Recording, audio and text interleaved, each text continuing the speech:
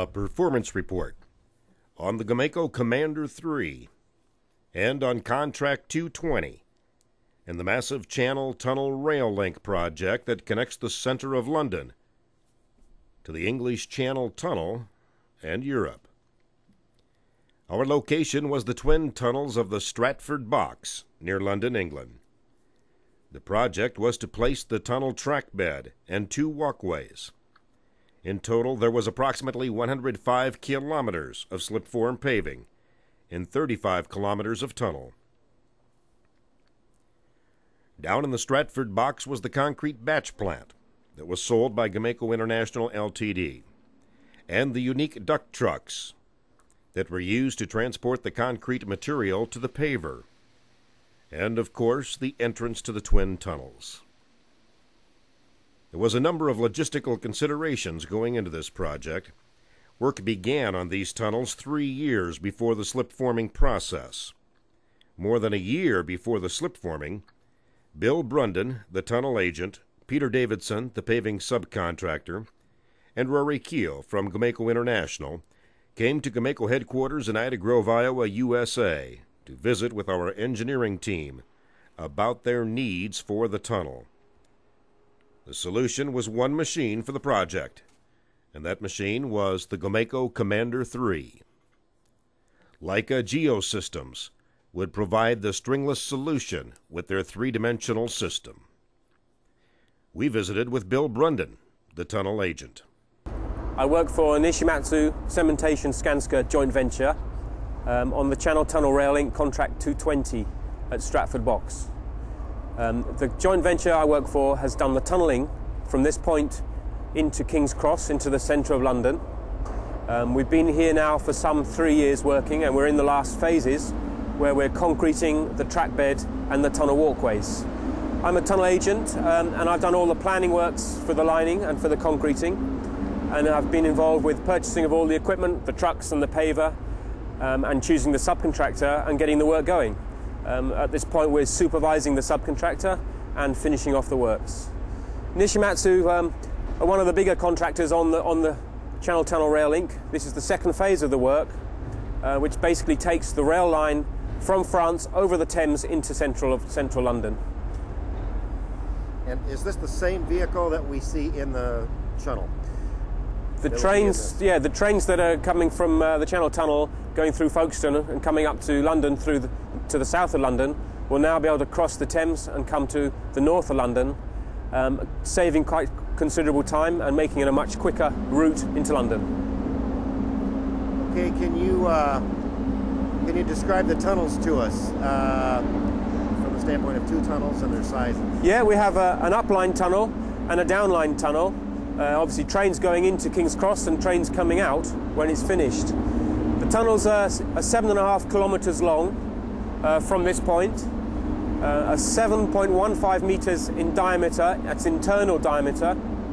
They're built of tunnel segments, precast concrete segments that were laid behind a tunnel boring machine. The tunnel boring machines obviously are long gone. They were dismantled a year ago approximately. Hence we're doing the concreting phase without them here. Okay, since we're talking about the tunnels, actually it's not that big of a tunnel, and the tunnel size gave you challenges. It's big for an English tunnel. It's big for a railway tunnel. We don't have many railway tunnels of this size in England. The method we've chosen to concrete the tunnels has caused some challenges. The equipment we've got is pretty big, and there's no spare room at all. For example, we're passing 2 large trucks in the tunnel. The trucks are 2 metres wide, and we have to do that about 700 mil off the floor to get enough width in the tunnel. So the tunnels are small for the equipment, but saying that, we've sized everything up to make them as big as possible so that the concreting work proceeds as quickly as possible. So almost everything that goes into the tunnel has to come, it backs out, you cannot turn around. Yes, we're not allowed out at the far end. At King's Cross, where the tunnel comes into the open in central London, we're not allowed out that way at all. So everything goes in the tunnel has to come out.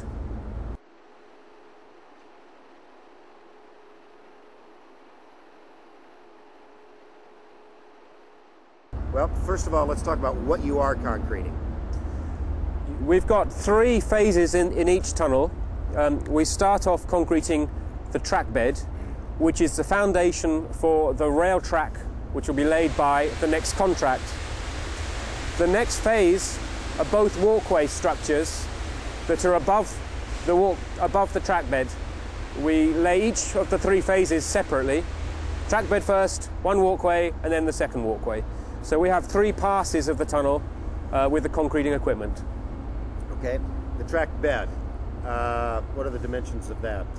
The running surface is about 2.5 meters wide. Obviously it's being laid in a circular tunnel, so in the center of the tunnel it's about 600 millimeters deep. It's approximately 1.2 cubic meters of concrete per linear meter. Okay, and then on that bed, the rail will be laid? Yeah, the rail contractor, the next contracts, will come in and he will lay track, shim it up and level it accurately, and then cast concrete around it to cast it into the tunnel.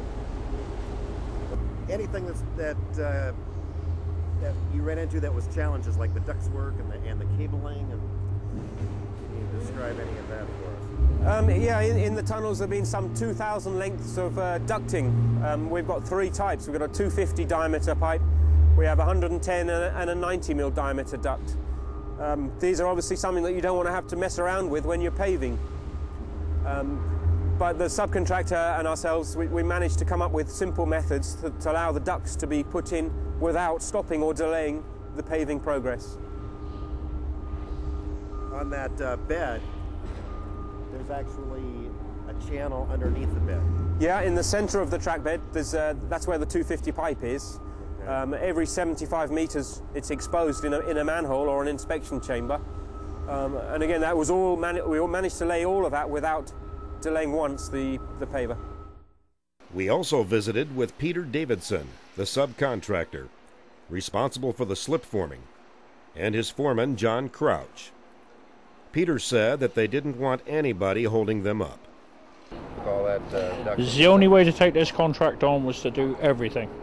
There was no point in taking on just the actual...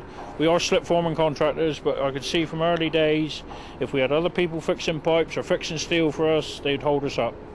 So we just took on the whole lot. Right from the minute it comes out that batch, well, from the minute the lorry tips the aggregate in the yard, we take over. Mix it, haul it, lay the pipes, haul the pipes in there. Quite the logistics with getting all the materials in there, pipes. Are you responsible for the batch plant and the material? Yeah. Too? What's the longest you've paved without stopping the machine? That would probably be 10.5 days. on the 10.5 days we did the track slab. We did stop a couple of times to weld some braces on, but no major stops. There was no cleaning off the machine, no stop ends or start ends in the slab. So the machinery we've selected for this project has all been unbelievable. Nothing really, no serious breakdown. We've been very lucky. How many hours has the Commander 3 got on the clock? 5,000? About 2,700. Oh, he's more than that. That's what's on the clock. I'm not sure what's on that. It's been unbelievable. Just kept going and going and going. The Commander 3 always ran in the transport mode. Once the track bed was complete, the paver would return to slipform the two walls, which would be used for walkways. The Commander would not see daylight again until the job was finished. Once the track bed is finished, the paver is outside, so they put the walkway mould on it. The paver then tracks in and paves a 1.5 to 2 kilometre section, and at that point it stops. They change the mould in the tunnel. It tracks back and does the other wall and does a 3 to 4 kilometre section. And then obviously the situation carries on. The mould is changed and it does the next section of 3 to 4 kilometres on the other wall. So the paver never comes out at that point, no. Okay, let's talk a little bit about the wall that we saw today. You call it the bigger wall. Yeah, we're casting there the emergency walkway or the evacuation walkway. It's the larger of the two. It's slightly more challenging than the smaller walkway in that the horizontal surface and the vertical surface are varying all the time depending on the tunnel alignment or the tunnel cants. That means that the walkway can go from about a 1.5 metre width on the top surface down to about a 1.1 metre width. It's varying all the time. We like the idea of slip forming primarily because it would have been quick, it would have drastically reduced the number of men and the safety aspects of the operation. But originally we had no idea that the thing would work. You saw from earlier that the wall is high up on the side wall of a tunnel being cast against a circular base. So we believed that the structure would not stand up in the tunnel. We believed it would fall down. That was the basic factor which slowed us down in making decisions to go with slip form paving. Once you decided to go ahead with it, did you have any surprises or problems? Before we decided to go paving, we did a number of trials. We actually built some dummy tunnels on the surface where we erected some segments to imitate the tunnel, and we used a smaller paving machine to do extensive trials to see if it was possible. We tested the reinforcement, the dowels, the ways of actually getting the concrete to stick to the wall. We wouldn't make the decision to pave until we'd confirmed in our own minds that it was physically possible. This was shown by the trials, and the trials clearly showed that it would work. And that's quite an important thing to make clear at this point. The slip form mold for the wall had a hydraulically adjustable side plate and a hydraulically adjustable top plate. Peter said that they had the foresight to discuss this when they were in Ida Grove, and to have this designed and built by GOMACO. Because the cants in the tunnel go like this. That wall has got to be that someone can step right out the train onto that wall. So that has got to run with the train. And then with the tunnels doing that, obviously the wall, he comes away from the tunnel, comes back in, height difference with the train going around. Like you're doing that look, the wall's coming out from the tunnel wall, and the height is getting higher. So that was quite a mould. How much strokes in it? About 500. 500 mil up and down. What about the sideways? About 500. About 500, so it's quite a mould. Bill said that a jack system was added to keep the wall against the tunnel structure. Yeah, we have a sort of a hydraulic jack system with wheels that come from the body of the paver to the opposite wall, to the wall that we're paving. Again, trial and error showed that we needed something to make it more stable. We're running the paver legs quite tight in. I mean, they're running on a 2.5 metre wide road. With the considerable variation of the tunnel alignment and the cants, the wall goes all over the place. There's no straight lines really in that tunnel. And the structure you saw basically is helping to make it stable and keep the wall standing up. If the paver started moving off without that structure, the wall would follow and it wouldn't stay up on the sidewall. Is there any major differences between the tall wall and the small wall other than size as far as slip forming? Your production's more? The small wall's a bit harder to set out because the way it's been designed, it hasn't got a variable top surface, so we don't have, it's not so easy to control its position with 3 dimensions. It's quite hard to explain. And the other thing is that the volume of that is 0.7 cubic meters a meter as opposed to 1.1, 1.2 cubic meters a meter. So it's quite a lot smaller. The mix design, again, was a trial and error thing. We went to a couple of consultants who designed it for us, but at that point we didn't know if it would pave, if it would stand up. So again, the trials on site fine-tuned it. We went through actually about 5 stages of trialling, 2 at Stratford and 2 at the other contract at Dagenham. And after some 400 cubic meters of concrete going through the machine, we managed to fine-tune it and come up with what we're using at the moment. What is that? Well, we're using 20 mil limestone, 10 mil limestone, and 2 types of sand. We're using a clever super plasticizer and an air entraining agent. And the combination and obviously water, adding water in the correct proportions, gives us something that we can work with and make stand up on the wall. One of the reasons for the project's success was that they chose to go without stringline. They chose the Leica 3D system, interfaced with the GOMACO G21 controller on the Commander 3. Peter and John said that it couldn't have been done any other way, with any other paver. was quite an experience. We are string line people.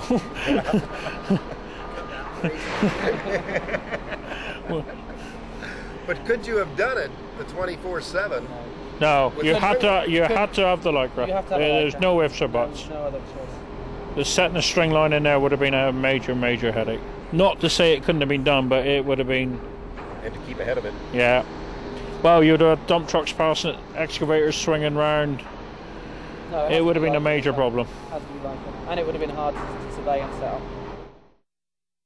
Bill Brunden agreed that 3D was the only way to go. Well, we wanted to eliminate surveying staff, and so we couldn't go on with using the traditional stringline methods because we wouldn't have had enough surveyors to set it and get it all ready in time. We used a 3D system when we were boring the tunnels with the TBMs, and it was a natural step to use a 3D system on the paver. The choice of Leica followed on really from GOMACO's recommendation. It was the only set of 3D equipment that was working with GOMACO at the time. Have you been satisfied with it? Yeah, obviously there's a big learning curve with our surveyors operating it, but it's really been quite remarkable. They've picked it up. They had about 2 days training with Leica, and from that point they were on their own. Over the 9 months or so, I think we've had 1 day of problems where we had a lot of talking with Leica, and for the rest of the time we've managed to solve all the problems, few of them, ourselves. And that has to be great time savings without messing around with string line. Oh, yeah, it's a very good system. I don't think we could have done it any other way. The Commander 3 ran around the clock, 24 hours a day, 7 days a week. Bill said production on the 3 phases of slip forming was impressive. So there's really no comparison. The time we've saved and also the manpower we've saved has been very considerable. Peter and John said that the tunnel took some getting used to, but they would do it all over again. Oh yes, without a doubt. Anywhere in the world. Yeah, anywhere in the world, we wouldn't bat an eyelid at it. Once they're up and going, they're interesting work. You can plan your jobs. You don't have to worry about the weather. And it's what our company is all about, is high production. We are really high production boys, and it's really what we're into. This has been a performance report on the Commander 3 paving in the twin tunnels of the Stratford Box near London, England. GOMACO, the worldwide leader in concrete paving technology.